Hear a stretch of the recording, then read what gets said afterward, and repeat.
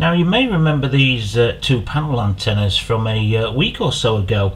There I did a comparison between the two to try and figure out which one was underperforming and which one performed better, and then we opened them up and then we could visually see why this one didn't perform quite as well. But a question that I was asked by a subscriber is, could I take both of these and make one panel antenna and make it around 14 dB? Now in that video I said that these two antennas were nowhere near the 11 dB stated on the back of the case, and in that video I said that this element here is around 3.5 dB and this one here is around 3.5 dB, so you're getting around 7 dBi of gain with one of these, nowhere near 11 dBi. Now that is not strictly true. You wouldn't exactly get it to double. So if this one's 3.5 and this one's 3.5, you can't add them together to get double the gain. It doesn't quite work like that. You get a little bit of loss, and in fact the curve goes off considerably the more elements that you add into phase when you're building an antenna like this. It's basically a curve, and it starts to go off quite sharply the more elements that you add. But it is, one of these is around 7 dBi, maybe a little bit under, but I can certainly combine both of these to produce something a little bit more powerful. And in fact, if I take the elements from this one here, move them over to this one and reposition everything, then we'll probably get around the 11 dBi that's stated on the back of this case, maybe about 11.5. You know, by the time you've added them all together in phase and taken the you know, loss out of the equation.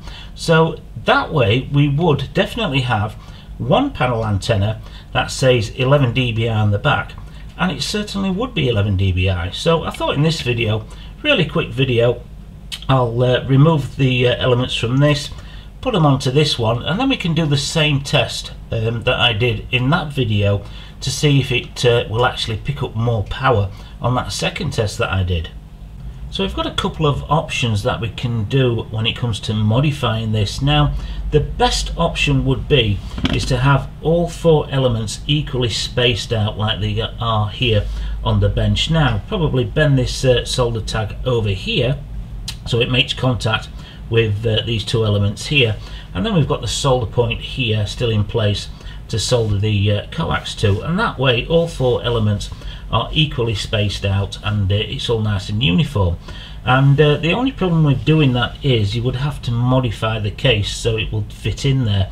You'd have to trim away the 4 posts in each of the corners, and you'd have to find yourself a new piece of tin to use as a reflector.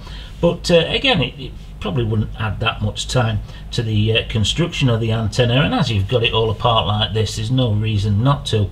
But for this particular video, I'm just interested in you know, if we can get much more gain out of one of these by sacrificing one and modifying the two element sets into one panel antenna. So the way I'm going to do it is I'm going to solder this bar along here onto the top of the bar on the other two elements, get them nicely lined up and have them like this. I'm going to cut away this solder point here and then use this as my solder point, and that way it's going to fit nicely into the case itself without modifying anything. And then I can still keep the back reflector as well, so you know that any test I do at the end is down to modifying the driven elements, not replacing the reflector with some other kind of material. So I've got the elements all soldered together. I decided to remove the second tag from this because what I'm going to do is solder directly into the middle of this center bar here. So you can see it fits on that back reflector quite nicely. Now what I'm going to do to mount it is use some of this foam here. It's about 3mm thick, and I just picked this up from the cheap shop, quite local to me. I think it's some kind of insulating foam, quite thin stuff. You can get it thicker than this as well, but about 3mm is about the same as the foam that was used to hold the elements in place you know, originally. So you can see here the finished modification. You can see how I've soldered onto the driven element there. I didn't have to mess around cutting and you know, modifying the coax feed in there, so it made it much easier.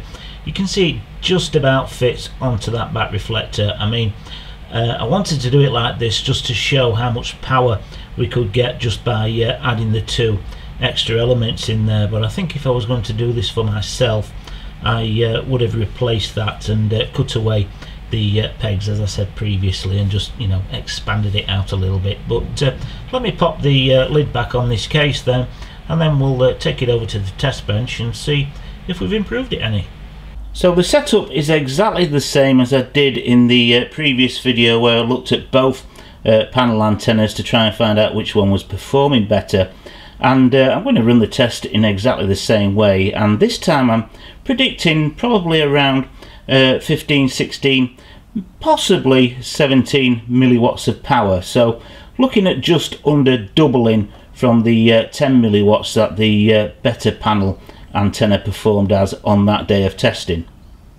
So I've got everything running now, and I've let the little 5.8 gigahertz signal source warm up a little bit, because it's not a precision piece of kit, this, and as it warms up it does decrease its power. But I'll show you the readout on the Booton power meter there, and you can see it's in the 20s, so I wasn't quite expecting it to be as high as that, but we've certainly doubled it by adding the 2 extra elements on there, combining both antennas to make one really good one. It's dropping off slightly, and that's probably due to the signal source itself. You know, it's not a precision bit of kit, the signal source that I'm using, but as a test you can definitely see that we've improved things considerably by you know, mating the 2 of those elements together to produce one really good antenna, and that's probably around 11 dBi of gain now. That's you know, around what it says on the back of the case there, so I'm very pleased with that. So I hope you found the video interesting, combining the 2 of these to make one decent antenna. That is around 11 dBi, as I said, and you can pick these up for around £3 off of eBay.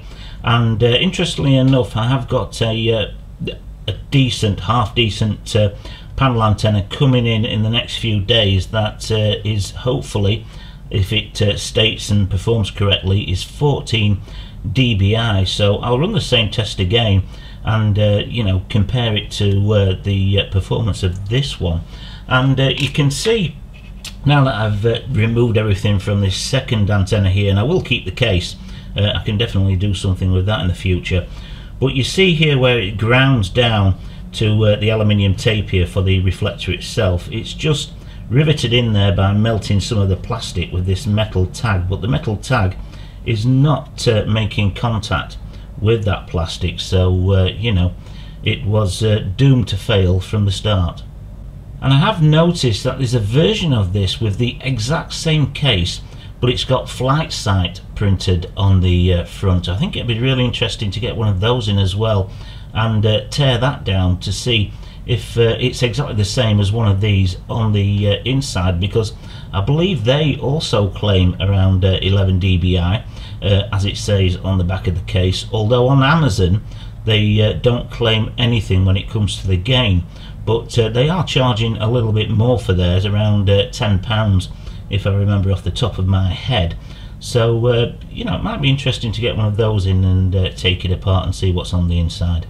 So again, if you enjoyed this video, please give it a thumbs up. Any comments or questions, drop them below, and hopefully you'll join me on the next one.